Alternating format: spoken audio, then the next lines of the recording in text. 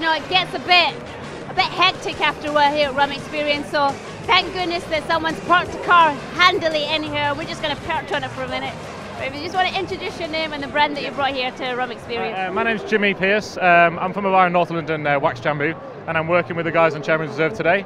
Thank you, Chairman's Reserve, for this car. Oh my gosh, my feet really need it at this point. Isn't it cool? But yes!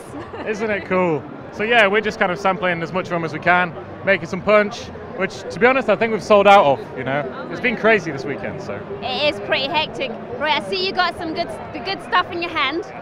So tell us a little bit about that. And also, when it comes to this, I know that with wine, people like to savour and smell and all that kind of stuff.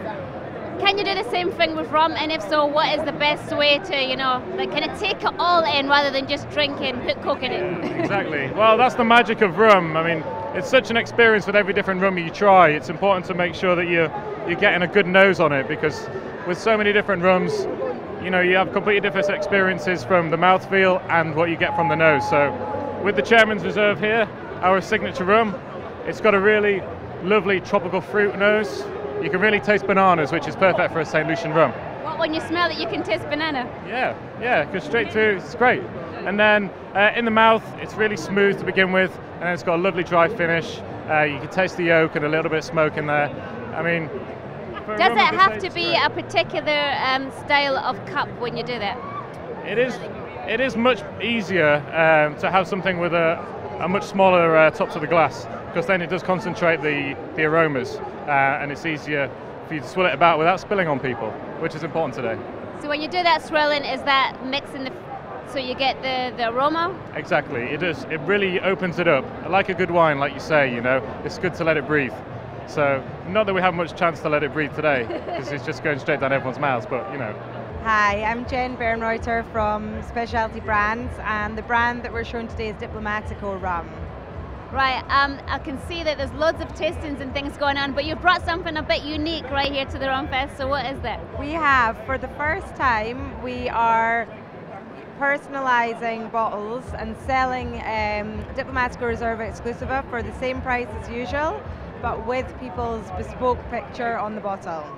And how has that gone down? And is it something you're only doing at Rumfest, or is it something that you're going to keep on doing? This is our launch of doing it, and I suppose it's a bit of a test pad, but what we've seen is that people are they really want their picture on the bottle. Last year we sold about 70 bottles in the weekend, and yesterday we sold 70 bottles alone. So from a commercial point of view, it's wonderful, but also when people take that bottle home, they're very unlikely to throw it away. So their friends see it, they try it, and potentially next year we'll bring it back and be slightly bigger, and people will know more what we're about. Well, my name is Miguel Smith. I am the UK and European brand ambassador for Mount Gay Rum. Mount Gay Rum, multi-award winning. So many people here love it. When I ask them what's their favourite brand, why do you think so many people love it, and also why do you come back to Rumfest each year? Well, we're always happy to be here at Rumfest. As you know, the oldest rum in the world, we really do represent what rum is all about, and we're happy to be here. The UK consumer and the international consumer that we get into contact with in the UK is really one that appreciates good rum, and we're just really happy to be here. But also, what would you say to people who are maybe wanting to research different brands rather than just inquire about the taste? What would you tell them about going out to find out about the history and also making that a deciding factor in what they're doing? Okay, well, in our range that is available in the UK, the Mount Gay Eclipse is 2 to 7 years old, the Mount Gay Extra Old 7 to 15, and for a more discerning rum drinker, a more mature drinker, we have the exceptional 1703.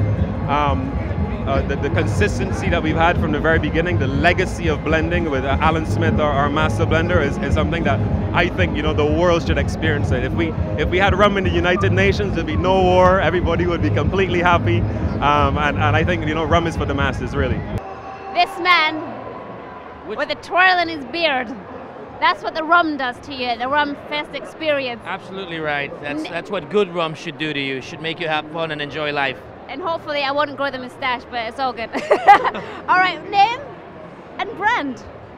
I'm sorry, name and brand. Name and brand. Esteban Ordóñez and Sorales or Don Q. Don Q. You say it so much better than I do. Oh no, you say it quite nicely as well, please. Serrales, say it. I was Serrales. There Is you that go. right? Hey. Well, there you go. Right now, you guys, award-winning, lots of history. Very, everything very that- happy on the winnings. I mean, well deserved as well. Roberto is an amazing man. The distillery is a mean, green, clean rum producing beast. I mean, we're setting the standard for a green environmental distillery. Our products are fantastic and people rave about it. So I think without tooting my own horn that we deserved it. It was great. Toot, toot. There you go.